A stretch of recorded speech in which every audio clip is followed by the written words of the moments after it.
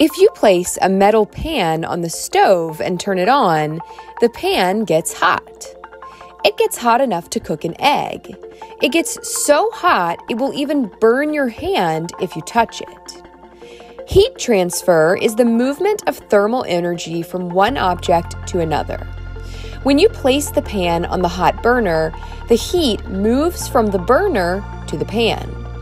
When you touch the hot pan, the heat moves from the pan to your hand. Ouch.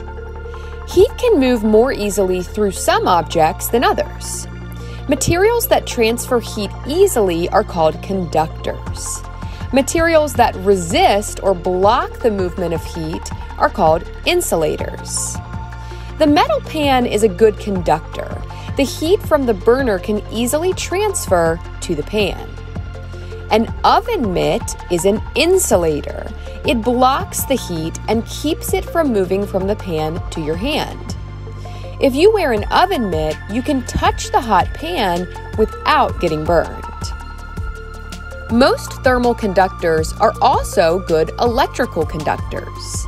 Metals like copper, aluminum, silver, iron, and steel are good conductors of both heat and electricity. These metals are used inside wires to create electrical circuits that carry electricity from one place to another.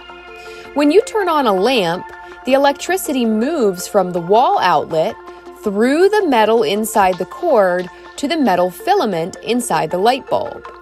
Without conductors, there would be no way to get electricity from the wall to the light bulb. Insulators are just as important as conductors. These materials help keep electrical devices safe and allow us to handle hot objects. Plastic, rubber, wood, glass, cotton, and air are all insulators.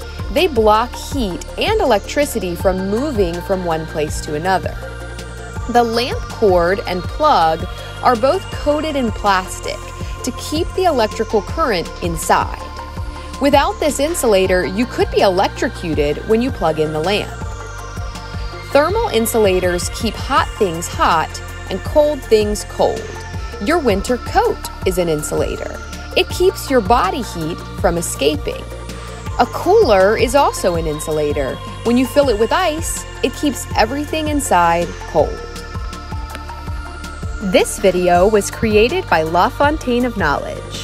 Click the link in the description for lesson materials that go along with the video, and subscribe to my channel for more videos like this.